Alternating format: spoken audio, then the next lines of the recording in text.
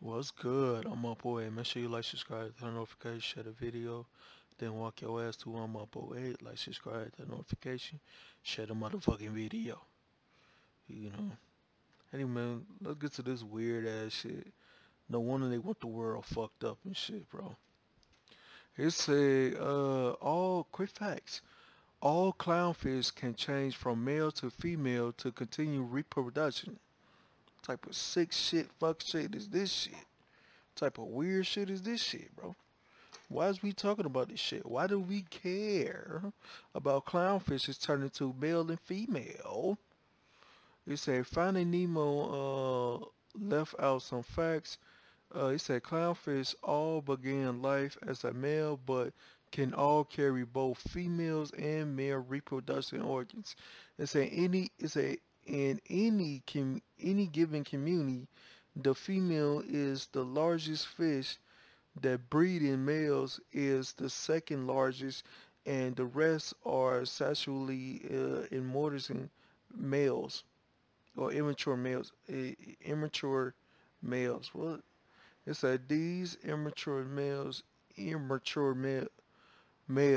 can turn into females if the alpha female dies. That's sick. Some sick shit. Why is we talking about this sick shit? So Nemo daddy really his mama. Somebody said I found you. What? Somebody said Bruce Jenner has ended the chat. Damn.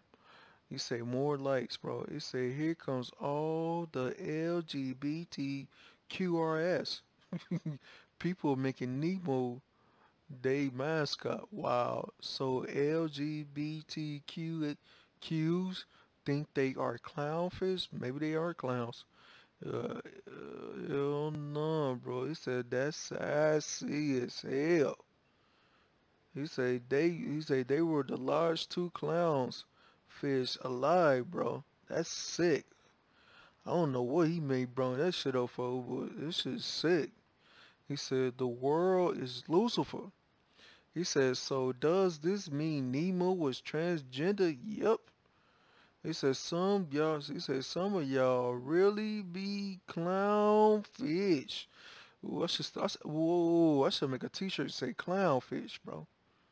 He said the real trans. Happy face tears. He said Nemo was a trans.